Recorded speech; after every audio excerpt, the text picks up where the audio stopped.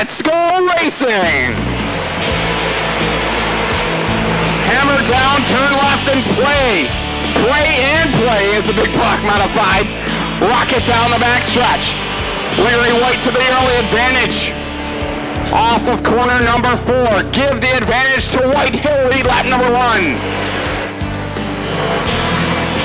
And nearly collide there towards the back of the pack between Robbie Bellinger and Adam Roberts and the 85 of Dan Bowder.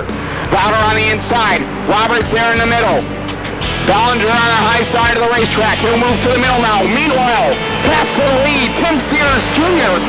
picks up the lead, hops a cushion. Larry White comes right back in turn 2. Side by side. Oh, contact nearly made. Sears had to get on the binders. White takes the lead right back. Heil there on the bottom. White navigating the lap traffic. Decker looks to the inside. Pulls even with White there in turn 1. Off the turn 2. Decker's got the advantage. White keeps the hammer down. They're side by side into turn 3. Off of turn 4, White's got the advantage off of 4. He'll lead lap 33. Decker's gonna drive it in hard, but it's not gonna be enough. Checkered flag for Lightning Larry White. He picks up the feature win. Put your hands together for today's feature winner, Larry White. Larry, congratulations. With about 3 laps to go, Billy Decker got by you. What goes through your mind when that happens? I knew we were good enough on the top that he wouldn't have been able to get us.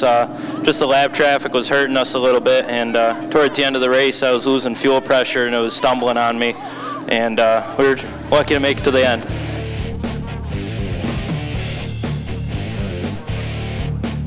So getting set to go blue, but it seems to be the color of the late models. Here we go. Green flag is out to start the 2013 season with the Napa late models. Dale Caswell wasting no time getting to the high side of the racetrack.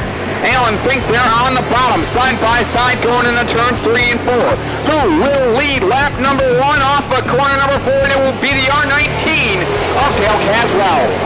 Looking on the inside, just gets to the back bumper of Caswell down the back stretch.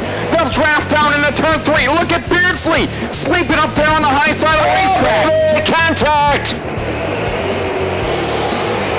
Lap number 11 in the books, and it's still up for grabs as Beardsley now making some ground up on the high side of the racetrack, side by side, wheel to wheel down the backstretch. Sean Beardsley takes the lead. Here's we're working on lap number 12. We'll come off the stern, down the straightaway, and Beardsley leads it. One more circle around the speedway. Here they come. Caswell holding on. Beardsley trying to make the momentum off of turn number 2.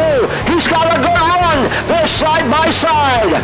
Beardsley to the front. Caswell right back after him. Oh, Beardsley might have slipped up. Here they come down the line. It looks like Caswell got the win. No, Beardsley got the win. Ladies and gentlemen, give it up for Sean Beardsley.